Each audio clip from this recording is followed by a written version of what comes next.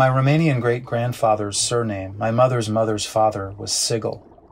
Sigil means seal, the wax kind applied to a document to guarantee authenticity, like the English signet, related, of course, to signature.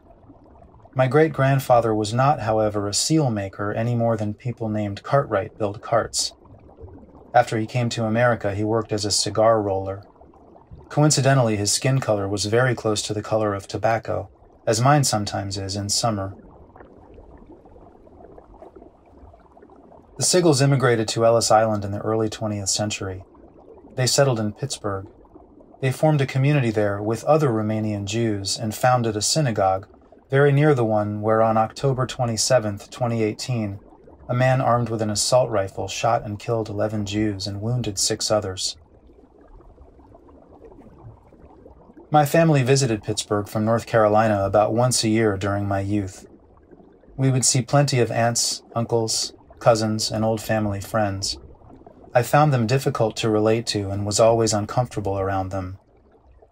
They tended toward thin, brittle-boned women with pinched faces, suspicious dispositions and disapproving attitudes, and slumped men who wore cheap suit coats and dented hats and complained of aches and pains. Gathered together on the astroturfed porch of my grandparents' house, these relatives managed to wrest out of their shared repression and resentments and ailments a querulous and garrulous sort of comedy. They laughed a lot, even though they did not seem like happy people, and what they laughed about didn't seem funny to me. It usually seemed like nothing at all.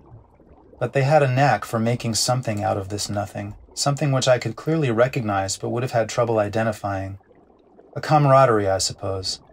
I could come closest to describing it by recalling what my mother related to me many years later, a line she sometimes heard her kinfolk speak, with slight variations. Once you marry a Sigel, that's it.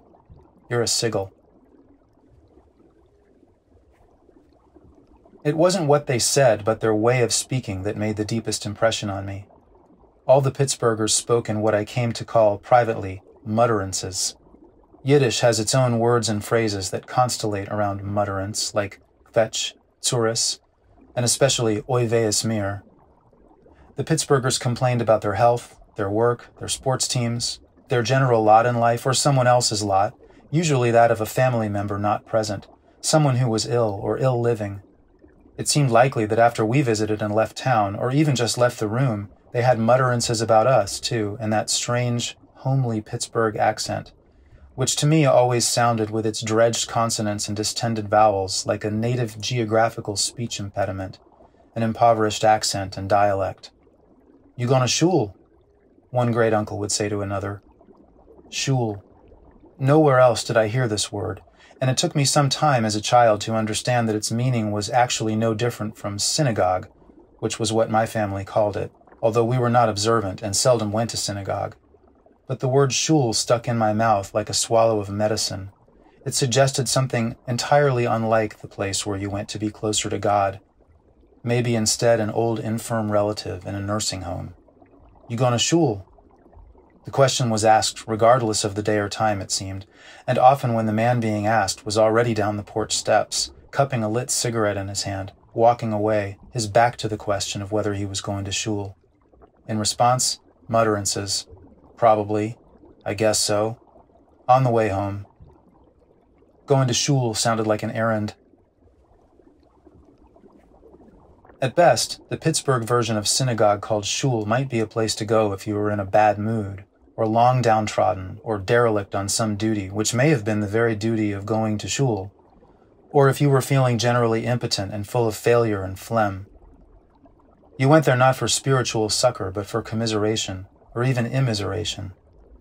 It never occurred to me that maybe they went there just because it was a place where they felt like they belonged.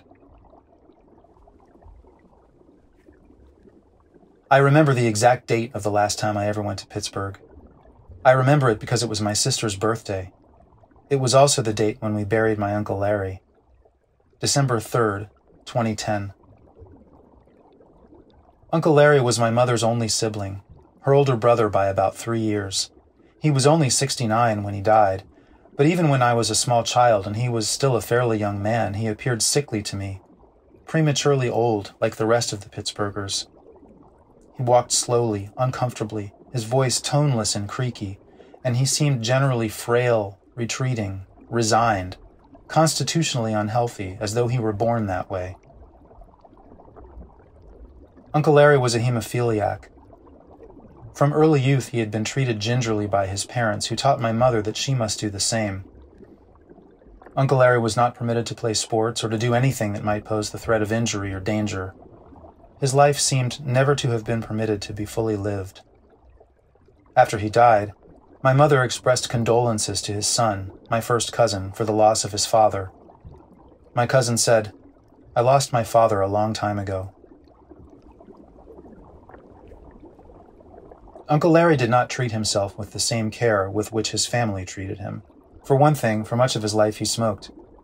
The house he had with his wife and 2 children, who were around my age, was the first house I was ever in that smelled like cigarettes, stale ones. That ashy reek that has lived in walls and carpets for years and permeates everything in the house. It was also the first house I was ever in that was full of Tab, the diet soda, which at the time was virtually the only brand. Someone in their house was always drinking Tab, it seemed. There were 6 packs of Tab in their fridge, cases of Tab next to it, and many more in their pantry. There were larger bottles of Tab, too, and empties in the trash. It was in their house that I first tried Tab. I found it undrinkable, a sort of taunt to the palate, promising sweetness but withholding it from the senses and delivering instead a strange flavor that was also ashy, like the smell of the cigarettes.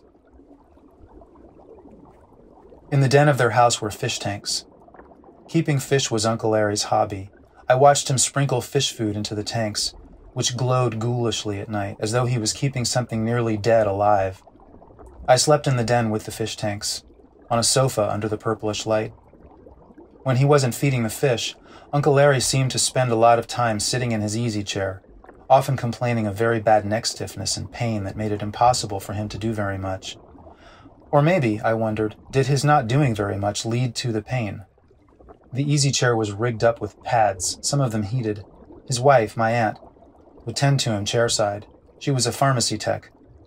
Uncle Larry seemed to be on a lot of medications. It occurred to me at one point to wonder if Tab might, in their eyes, be some sort of medical drink.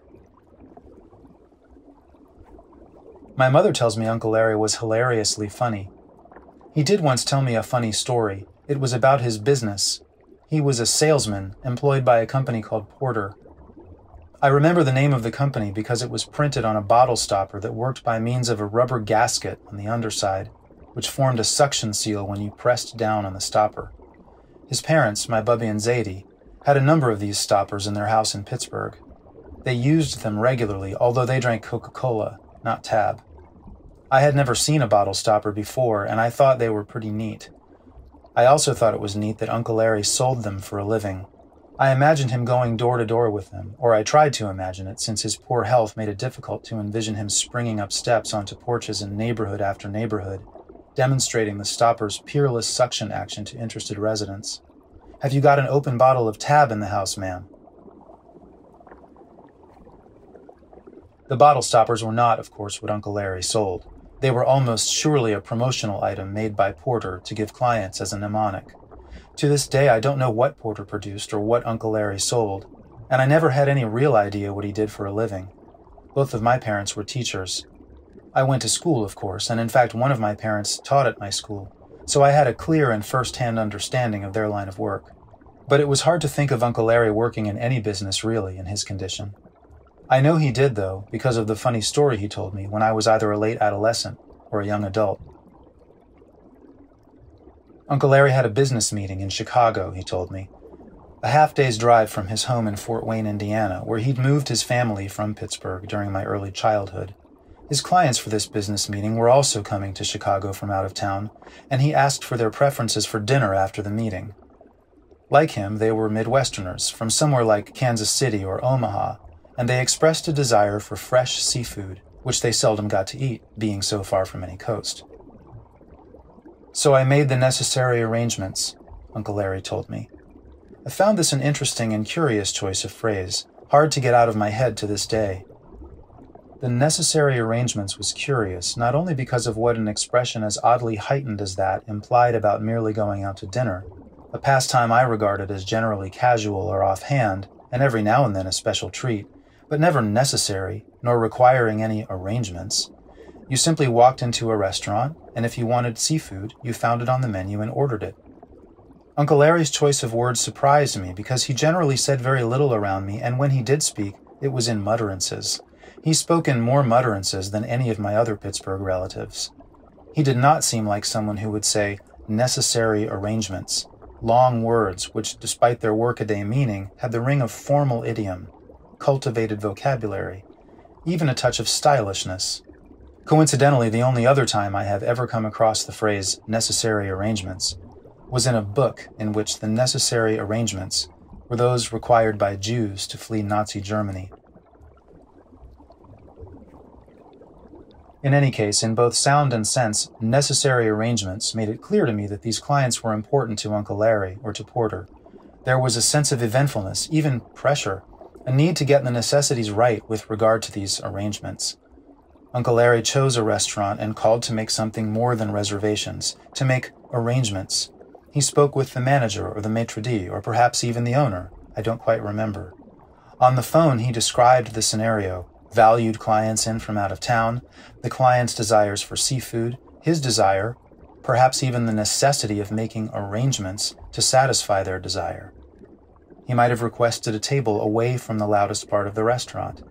The intricacies and art of doing business. I had not known Uncle Larry to be so practiced, so thorough, so skilled in the necessary arrangements. When the party was seated that evening, their waiter, or perhaps it was the owner or maitre d', with whom Uncle Larry had made the necessary arrangements, came to their table to give the party personal attention. After pleasantries were exchanged, he recommended the walleye. Uncle Larry paused for a moment in his story, as though to anticipate its conclusion. Then he said, "First of all, walleye isn't seafood." Uncle Larry's full name was Larry M. Bellens. That's how it appeared on his birth certificate and in the obituary my mother wrote for him, her brother, which was prominently displayed in the funeral home on the day we buried him. Larry wasn't short for Lawrence, and the M didn't stand for anything. It was just the letter M. His father, my Zadie, who had been born Abraham Belansky but changed his first name to Herbert and shortened his surname to Bellens, didn't have a middle name, but he thought his own children should have at least a middle initial. The necessary arrangements.